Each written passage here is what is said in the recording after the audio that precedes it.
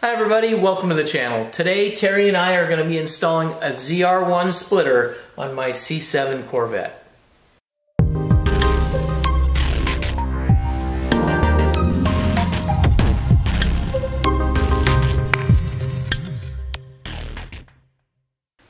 So guys, today Terry and I are going to be installing this ZR1 splitter from Extreme Online Store.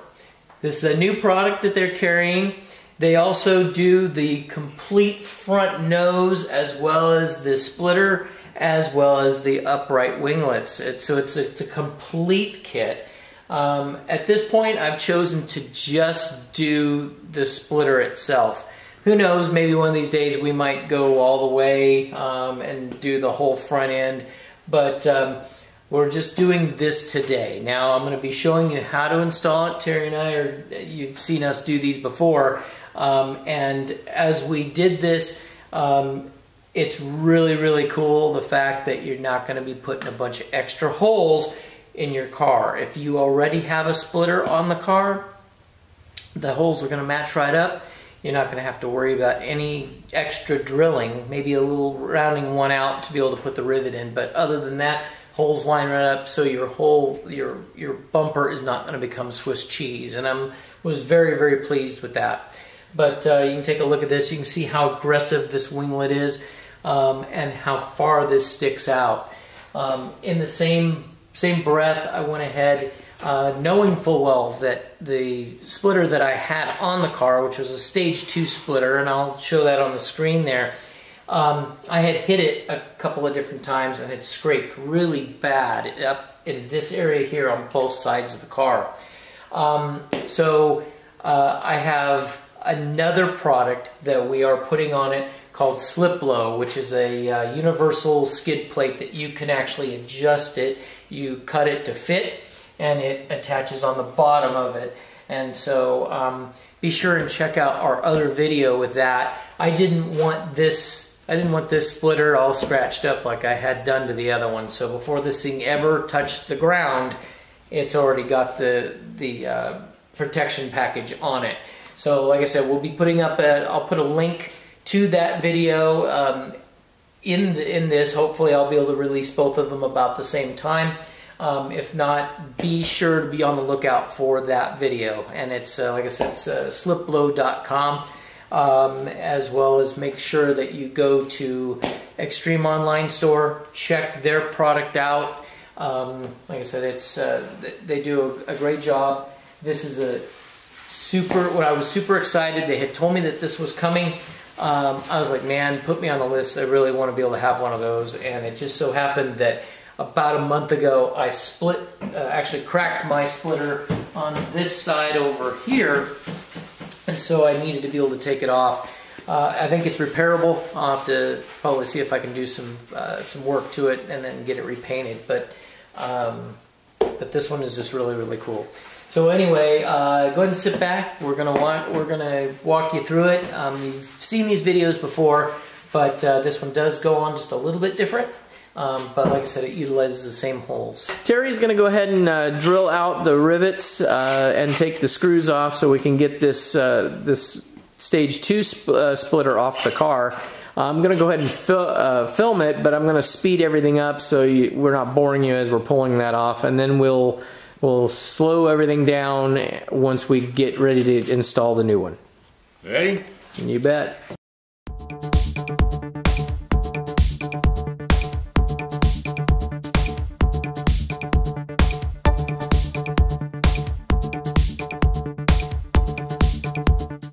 There you go.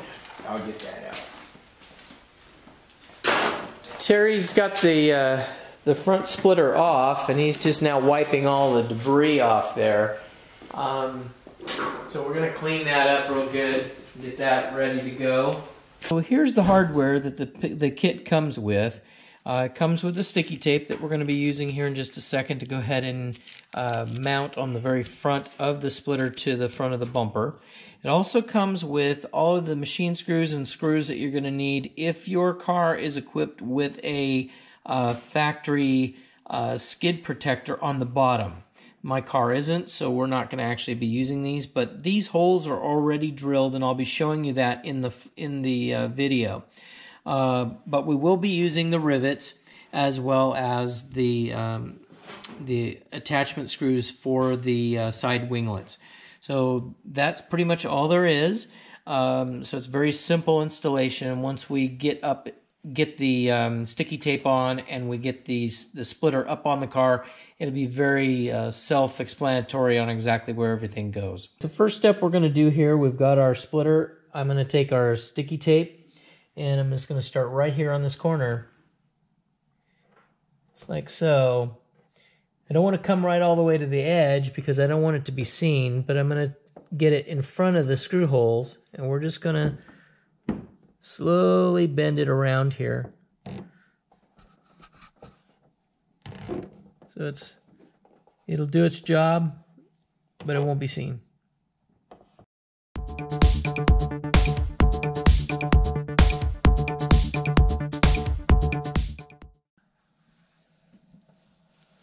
Just a little bit to spare.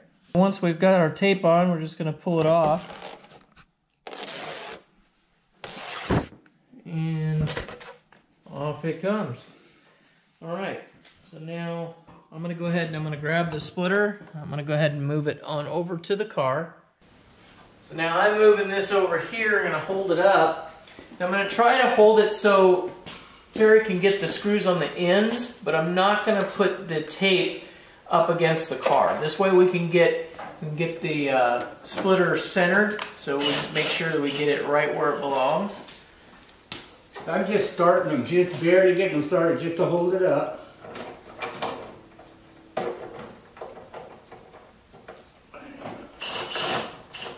Because these can be at some point. Now Scott, if you can, these here, I would like you to try to get it is. Now check this and see if you can. You want me to lower it down, the car down a little bit? Or? It looks good. Okay, now that's holding it. Yep. The reason I want to do this is because the winglets I want to put on and then line these up, because you can move this a little bit, somewhat each way. Right, yeah. This way you get it fine-tuned, guys. But what I did notice on these screws, some of the splitters that we've worked with in the past, they don't always line up so well. This one here went right in. The screw lined right up.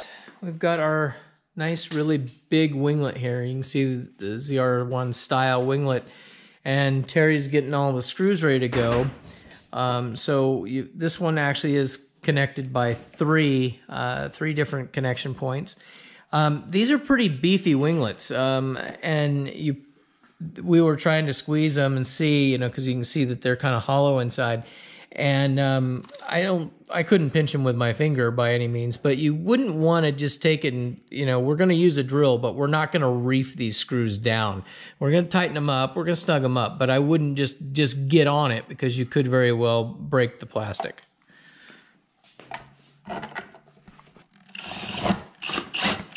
Right there? Yeah. Okay, let me just snug them up with my hand.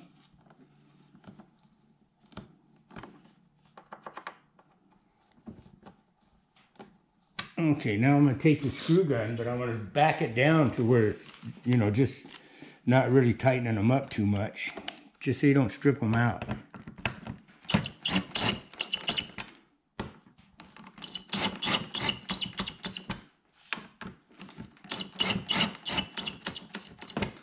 There you go. And that should hold it very well. Now we're going to do the same thing on the other side. Step down. Let's do it like this. That one.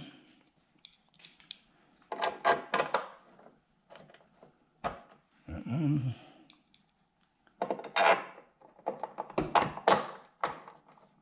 Okay, now we'll just line that end up. Yep, we got it. Good? Yep. And we'll just do the same thing.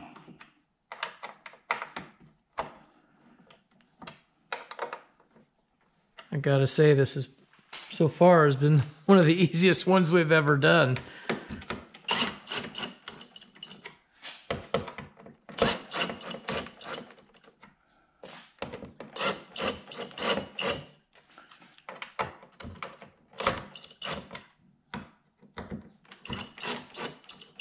That should be it.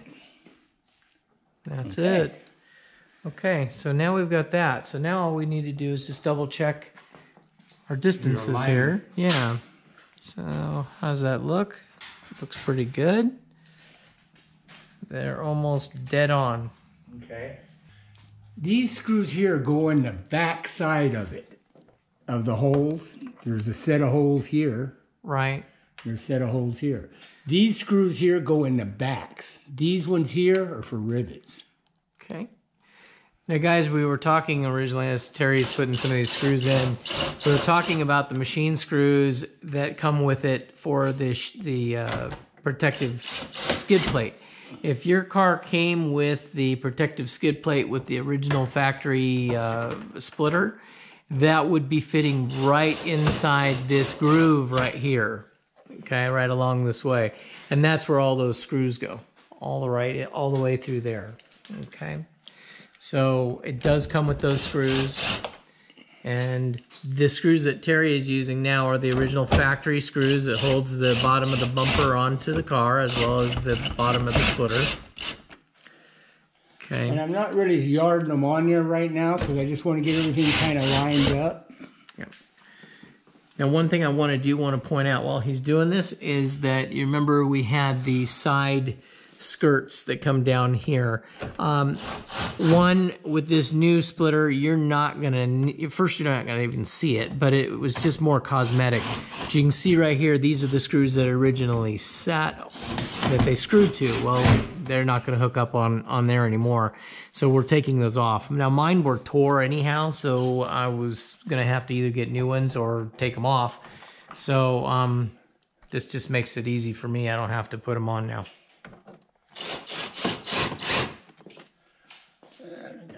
Now let me check and make sure that I've got all the ones that I need to be at this point. And I do. So now I can take and just kind of snug them all up.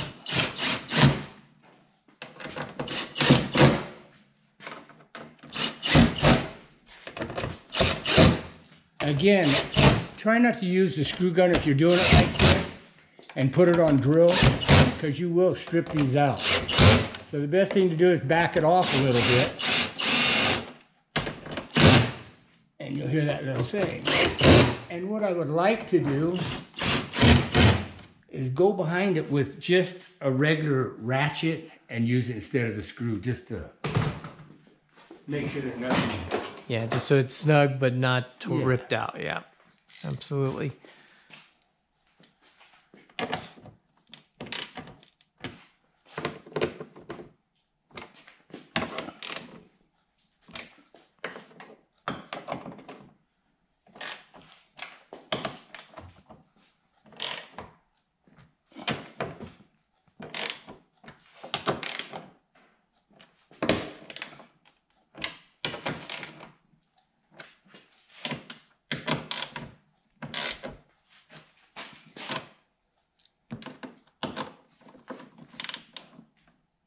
Okay.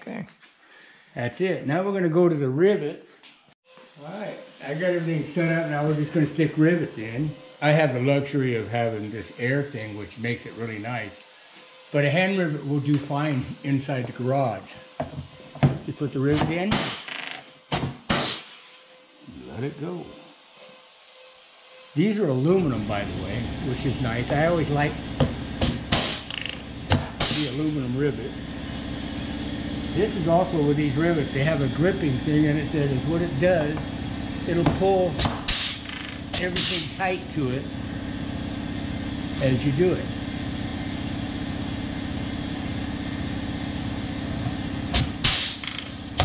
And that's one more, and that'll be the end of this one. You kind of can tell we've done this a few times, huh? It's actually really simple. And the more you do it, like Scott said, we just done so many of them that it becomes like a habit. It's like muscle memory. Yeah. But it just, for doing them for the first time, they're actually really kind of simple to put on. Yep. It just takes a little patience. And not being afraid to drill a hole in your car. Yeah, in the front up here in these spoilers, there's not too much you can hurt.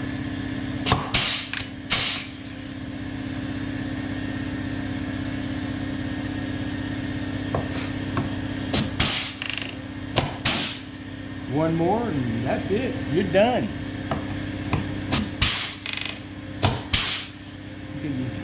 You're done. All right. Ready to go. And there we have it. So guys, hopefully you found this video helpful and informative. And when it comes time that you want to go to Extreme Online Store and get your ZR1 splitter, you'll know exactly where to go and how to get it and how to put it on. So thank you guys for watching. If you guys haven't subscribed already, please subscribe. Hit that bell button so you'll be notified of our next uploads. And again, thank you for watching, and you guys have a great night.